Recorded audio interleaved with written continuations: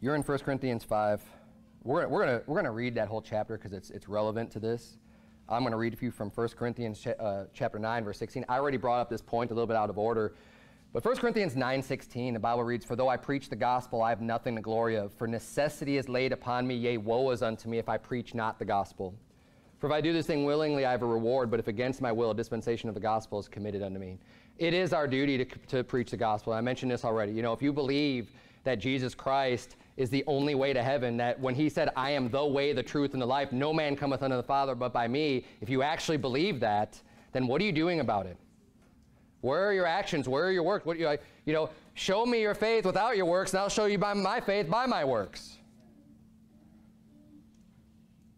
How else are you going to show people that you have faith? Now, God knows your heart. If you never go out and preach the gospel and never win a soul to Christ, it doesn't mean you're not saved. But you do have a dead faith. That's right. Amen. You're not doing anything for the Lord. God has given us, he's committed unto us the ministry of reconciliation, reconciling people to God in Christ's stead. That's our job. That's our duty. Do you really believe that? That's what the Bible says. I believe it.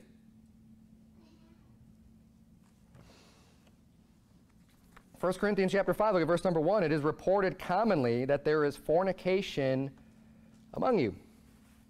There's fornication among you.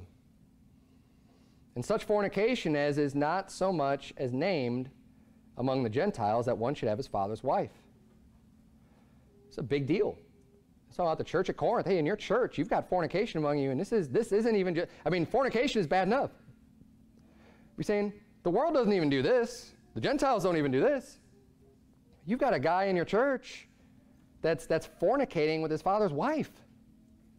Now, I just assume that this is not his own mother, but just, you know, stepmother or whatever. But that's bad. That's really, really bad. And apparently he needs to address this, I mean, because they didn't get it themselves. See, verse number 2, he says, "And you are puffed up, if not rather mourned, that he that hath done this deed might be taken away from among you." But see, this type of an attitude of oh, no, it's great. Hey, everybody's welcome here. Everybody's welcome. Come on in. It doesn't, oh, you're fornicating with your father's wife? Sure, come on in. Is the Apostle Paul okay with that? This permissive attitude. Oh, don't worry about that. That Old Testament stuff. That stuff about sin. Don't worry about that. He's calling that puffed up. Verse 3. We're going to see this judgmental Paul. Oh, were you judging him? Oh, you're going to judge the guy that's committing fornication with his father's wife? Who are you to judge? Well, Paul's going to answer this. Verse number 3.